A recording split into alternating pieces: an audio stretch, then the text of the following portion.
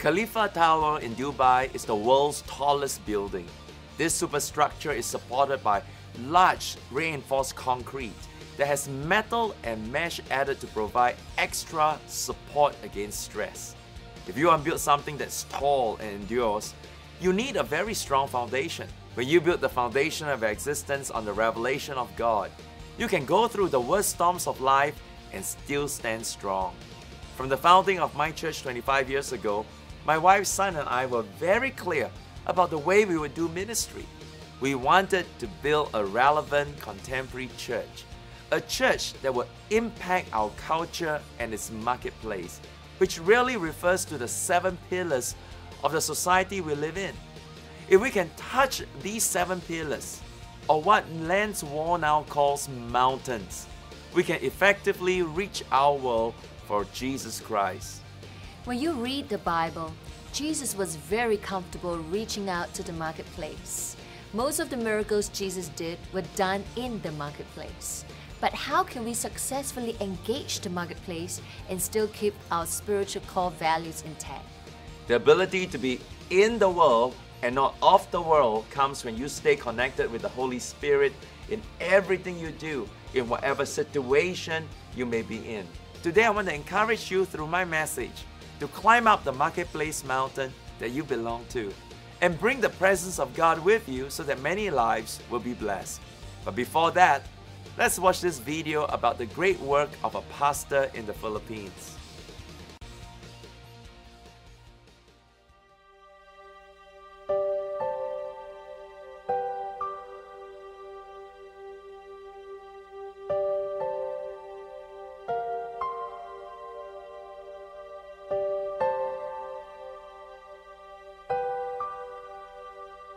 It was in 1996. I was an associate pastor then when I decided to go to Singapore for the Bible school.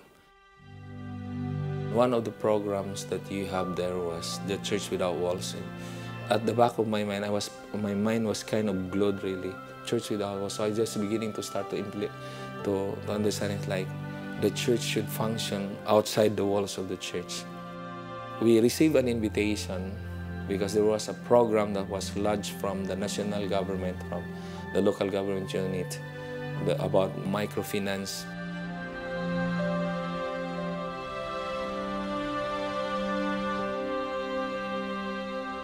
This program frame came about when I was implementing a program about human development, giving our people an opportunity to be self-sufficient. So that's where we were assigned to design the mechanics. I said the only way we can really change the landscape of our community is educating the heart and the mind of the people. Because there were several factors to look into, like what should be the nature of the group. These should be groups into smaller groups. So the idea of cell group comes in, wherein we teach from the Word of God principles, values. It talks about relationship with the Lord.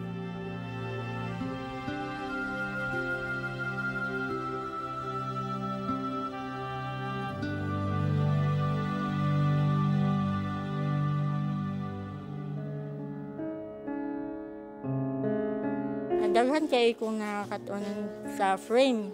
Makabalon ako paano magpakumbaba, matakot sa Diyos, at marunong na akong mapagbigay na ako ngayon. Nung na-admit yung anak ko, ang PhilHealth ko sa frame ang nakatulong sa akin. Kung hindi kami nag-save sa PhilHealth namin sa frame, hindi ko kaya tustusan yung pangangailangan ko sa health ng aking anak.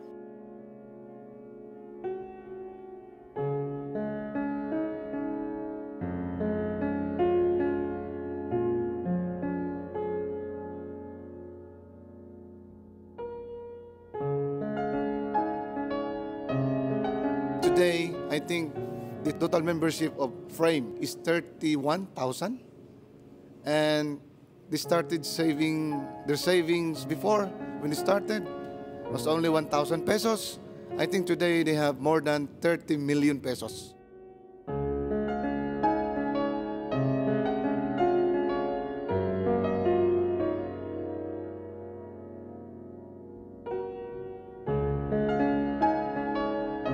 studied in City Harvest, where, there's the practical side of the ministry that really prepares me, the attitude in terms of how to do the ministry.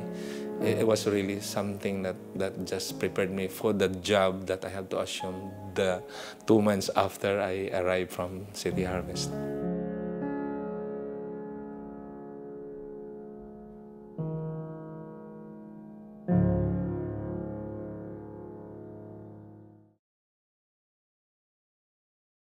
Are you feeling burned out, mentally and physically? Maybe you are stuck, emotionally drained from strained relationships with your spouse, at work, or with family. How can you keep going? The Bible says that God wants to carry your burdens. But what does that mean for you? Kong Hee has a 3-disc series called Presence of God, Heaven on Earth that will strengthen your faith and will teach you how, through the Holy Spirit, God can sustain you. Something in your life is just drained out because of a crisis in your family, in your relationship. It's been going on for a long time. One touch, the woman with this chronic 12-year disease touched Jesus, and everything was changed. Kong and his wife Sun have been called to bring God's Word to you every week, to see you blessed and helped. Today, they want you to have this life-changing 3-disc resource called Presence of God, Heaven on Earth. Please visit konghee.com to place your order. Learn of God's assurance to us that you'll find rest in His presence. Click on this special offer and we'll send you Presence of God, Heaven on Earth. Live in perfect peace and complete rest. We wanted to build a relevant contemporary church, a church that will impact the marketplace. Everyone say the marketplace. Now, when you read the Bible, you're going to find Jesus very comfortable in reaching out to the marketplace. Most of his parables were marketplace stories. Jesus talked about building construction. He talked about winemaking, farming, ranching, staff management. Most of the miracles Jesus did were in the marketplace. Most of his friends were from there. In fact, Jesus advises us in the gospel to listen carefully to the voices and the cries that were coming out from the marketplace today. You know, it was the same for the apostles in the early church. Paul may have gone to the synagogue once a week to have the services, to talk to the people, but every single day, you'll find Paul, the great apostle, engaging the marketplace for the kingdom of God. Now, at a May 2000 weekend, so this was a long time ago, we declared one weekend that the marketplace is our mission field. I told the people, the fact that we are all full-time believers living for God 24 hours a day, 7 days a week, 365 days a year. So we are to shine for Jesus at work, in school, at play, in church, in our offices, in our classrooms. The moment you become a follower of Jesus Christ, you are on a mission in life. And you know what? The marketplace is your mission field.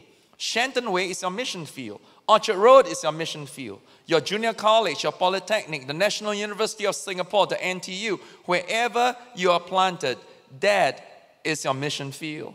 Everybody say with me, say, the marketplace is my mission field. But how to engage the marketplace? Now, we learned as we went along. So we started our businessman ministry sometime in the late 1990s. And then we started our City Harvest Educational Center, CHEC. And through Sun's Crossover Project, we were engaging pop culture. But because clarity is power, I wasn't satisfied. I wanted things to be clearer. So I prayed, Lord Jesus Christ, you got to make it clearer for me, for us, for the church.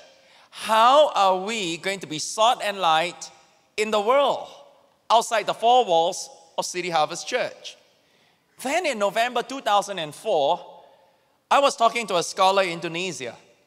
And he said to me, he said, you know what, Pastor Kong? Have you heard of a man called Lauren Cunningham? I said, of course, everybody knows Lauren Cunningham. He's the famous founder of YWAM, Youth with a Mission. My scholar friend said, you know what, Kong? in the mid-1970s, Lauren Cunningham talked about the 7 shapers of society. What did he talk about? The 7 shapers of society. There are 7 things that will shape the philosophy and the value system of every nation, every country, and every society. Immediately, I took out my Palm OS. You know, in those days, you don't have the Android, you don't have BlackBerry, you don't have iPhone. I took out my Palm OS and I took it down. I was so intrigued by what I wrote. For the next few weeks and months, I could not get all these thoughts out of my mind. I was so excited. I was meditating on it night and day. I couldn't think of anything else, literally. I call it the 7 pillars of society. The first pillar, you have the pillar of religion. Second pillar is the pillar of family. Number 3, the pillar of business. Number 4, the pillar of education. Number 5, the pillar of government. Number 6, the pillar of arts and entertainment. Number 7, you have the pillar of the mass media. Now, traditionally, the church, we are strong in religion, right? I mean, we preach the gospel, we print Bibles, we do missions, we plant churches. We are very strong in the realm of religion. We are a religious group. The pillar of family. Traditionally, we are also strong over here. We have Sunday school. In fact, this weekend, they are celebrating the Children's Day Sunday school program. And then we have premarital counseling. We have marriage enrichment courses. We conduct weddings. We are strong when it comes to family. But when it comes to the rest of business and education and government and arts and entertainment and the mass media, this is where most Christians shy away from these arenas. Now, what I'm telling you here tonight is not even theology. I'm simply telling you sociology. This is how society is being ordered and arranged. So when Jesus said, go into all the world and preach the gospel to every creature, the word world in the Greek is cosmos, which means the way a society, a group is being ordered, organized, structured, and arranged. So what is Jesus telling us in the Great Commission? He said we must take the kingdom of God into every social order and social arrangement. These 7 pillars became foundational to my teaching series called The Cultural Mandate. Now, at about the same time, there was a man in the United States by the name of Lance Wallnau from New York City. And he received a similar revelation. We never met. We never spoke. But he got the same thing. He called it the 7M Mandate. And the teaching has taken America by storm. Instead of 7 pillars, he called it the 7 mountains. But they are exactly the same thing. Amazingly, he got it from the same source, from Lauren Cunningham. At about the same time, I spoke to my friend in Indonesia. In fact, Lance Wallnau says in his research, 3% of the world population controls 97% of all the choices we make. 3% at the very top, in every pillar, in every dimension, in every mountain, controls 97% of all the choices that we will ever make in life. I'll give you an example. In the 1940s, Adolf Hitler rose all the way to the top. He brought widespread hatred and racism, especially anti-Semitism. He started World War II and killed 60 million people, 2.5% of the world population. One man, because he went all the way to the top of the mountain. In the 1960s, the Beatles rose all the way to the top of the mountain of arts and entertainment. Forever changed the youth culture of a whole generation. How did they do it? They went all the way to the top and started to shape the value system of the youth. Now, we are all born again, Spirit-filled Christians. How many of you are born again, you're filled in the Holy Spirit, and you're so glad and grateful to God? Just lift both your hands and wave a bit. Amen. Amen. We are born again. We are Spirit-filled. Jesus, according to my Bible, has made us what? Kings and priests unto God. Everybody say, I'm a king and a priest. Turn to your neighbor and say, you're a king and a priest. That means we are able to influence and impact all these mountains. What is Jesus' prayer? Tonight, when we have Holy Communion, you say it. Your kingdom come. Your will be done. Where? Here on earth, as it is in heaven. God wants us as kings and priests. That means as priests, we have the anointing. We are prophetic. But as kings, we rise to the top of the mountain to be one of the 3% decision makers. And we begin to shape. We begin to influence, to impact, and bring down the kingdom of God into the sphere God has put us in. You see, the Bible says righteousness exalts a nation. When there's righteousness in the air, in the atmosphere, not only are people happier and healthier, there'll be an open heaven where the gospel and the kingdom of God can permeate through the entire country. So this is what God wants. Your kingdom come. Your will be done on earth as it is in heaven. So I've been very blessed. Basically, let me tell you what I'm saying is basically taken from Lance Warnow's teaching. So I've been very blessed by listening to the teaching of Lance. It shows that God is not just speaking to us here in Asia, but He's speaking to the entire body of Christ all around the world. But how privileged we are to be among the first fruits of this revelation in the last days. And we have a church that can actually live out and demonstrate this truth. Come on, let's give the Lord a big hand.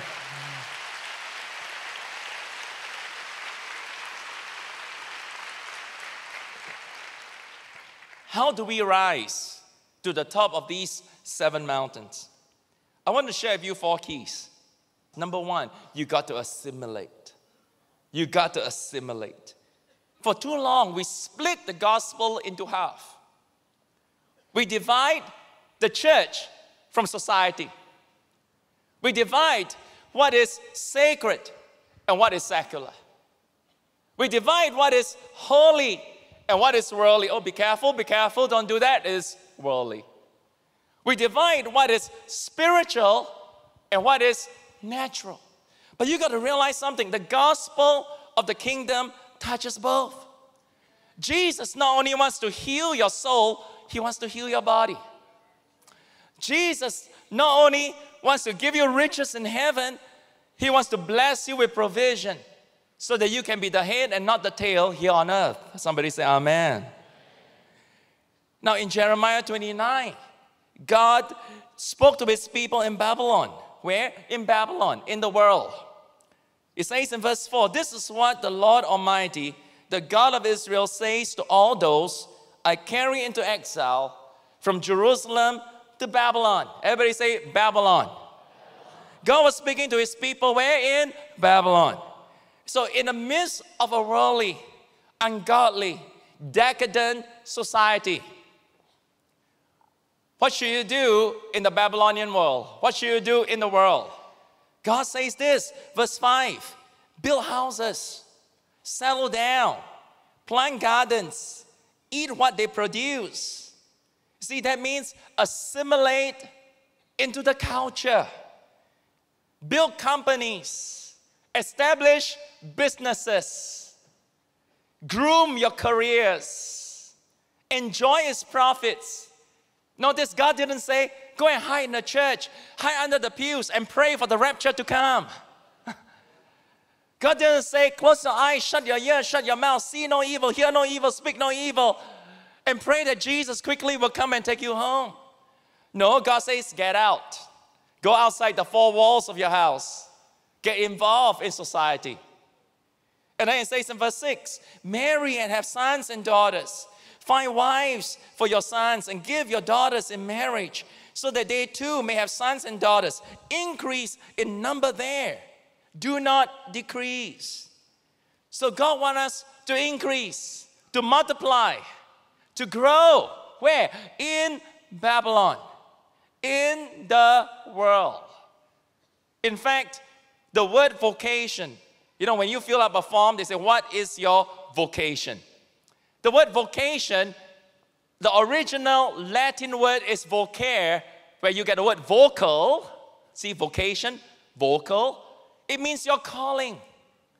Your vocation is your calling. It's your calling. So what is your vocation? Well, I'm an engineer. I'm a doctor. I'm a lawyer. I'm a teacher. I'm a programmer.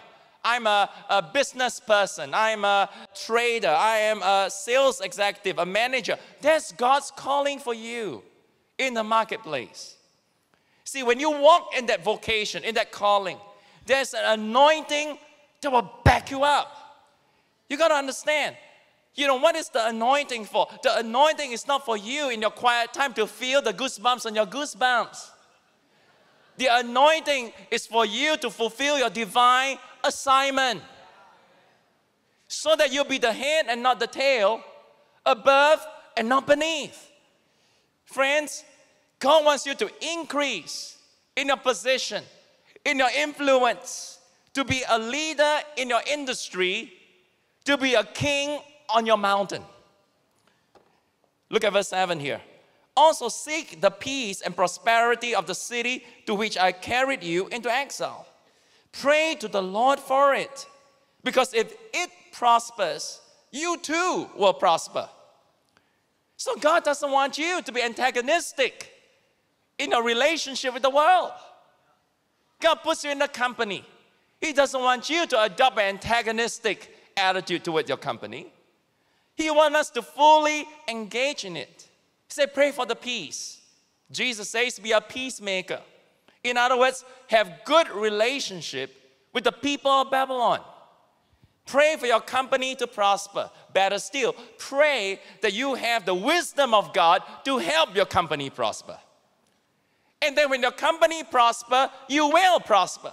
So what is God's will? That you prosper so much, you get promoted to be the leader of your company.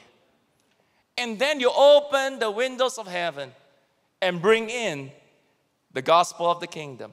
You see, look at verse 11. And this is the verse, Jeremiah 29, verse 11, that we all love so much. For I know the thoughts that I think toward you, says the Lord. Thoughts of peace and not of evil, to give you a future and a hope. Where is that future and the hope? Not in heaven. The future is in the secular world. The hope is for you to be the head and not the tail, above and not beneath, in the mountains that God has put you in. That you rise all the way to the top to be a shaper of the value system. So God wants us to fully assimilate into our culture. He wants us to blend in like Joseph. Joseph blended in so much, his own brothers couldn't recognize him. I believe by now you would have considered which mountain of society you belong to. The reason why it's so important for us to have a revelation of this message is because all these 7 pillars shape every nation, society, and culture. Whether you're from the mountain of religion, family, business, education, government, arts and entertainment, or mass media, you have been divinely placed there by God. Jesus wants us to bring the kingdom of God into all of society. And that is why we have to rise up to the top of the mountain we belong to. God doesn't want us to be antagonistic towards the world. Rather, He wants us to fully engage it without compromising on our values. God wants us to have good relationships with the people in our workplace, to build companies and businesses to excel in what we do. If there's a desire of your heart, then say this prayer with me. Dear God, please help me to be anointed for the marketplace, assimilating into it as salt and light of the kingdom. I know you have divinely placed me on my mountain of religion, family, business, education, government, arts and entertainment, or mass media, whatever it is, you just say it now. Thank you for this mountain. And I pray you will grant me divine favor and give me upward mobility. I want to climb up this mountain and help me bring your kingdom in. In Jesus' name I pray. Amen. Are you feeling burned out, mentally and physically? Maybe you are stuck, emotionally drained from strained relationships with your spouse, at work, or with family. How can you keep going? The Bible says that God wants to carry your burdens. But what does that mean for you? Kong Hee has a 3-disc series called Presence of God, Heaven on Earth that will strengthen your faith and will teach you how, through the Holy Spirit, God can sustain you. Something in your life is just drained out because of a crisis in your family, in your relationship. It's been going on for a long time. One touch, the woman with this chronic 12-year disease touched Jesus, and everything was changed. Kong and his wife Sun have been called to bring God's Word to you every week, to see you blessed and helped. Today, they want you to have this life-changing 3-disc resource called Presence of God, Heaven on Earth. Please visit konghee.com to place your order. Learn of God's assurance to us that you'll find rest in His presence. Click on this special offer and we'll send you Presence of God, Heaven on Earth. Live in perfect peace and complete rest. Kong and I believe that through you, the people in your circle of influence will come to know the love and grace of our Lord Jesus Christ. Truly, that's the reason why Son and I serve the Lord. We want to see the whole world coming to Jesus. Your prayers and your support are making a tremendous difference. God bless and see you the next time. Bye.